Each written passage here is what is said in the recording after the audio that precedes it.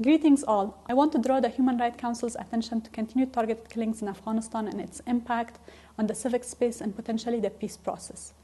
According to our figures, targeted killings were the second leading cause of civilian casualties in Afghanistan in 2020, with a threefold increase compared to 2019.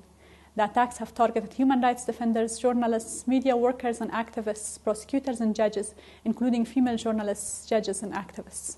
Prominent activists are either being killed or forced to leave the country. Most attacks remain unclaimed and investigations are slow.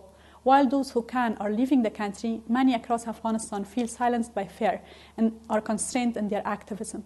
This unimaginable attack on Afghanistan's civic space is ongoing, and the world is not doing enough to stop it. Meanwhile, the Afghan negotiations in Doha are paused.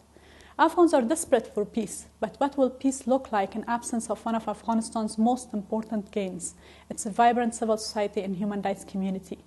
If this deadly trend continues, it will be even harder to protect human rights gains of Afghanistan during and after the peace talks.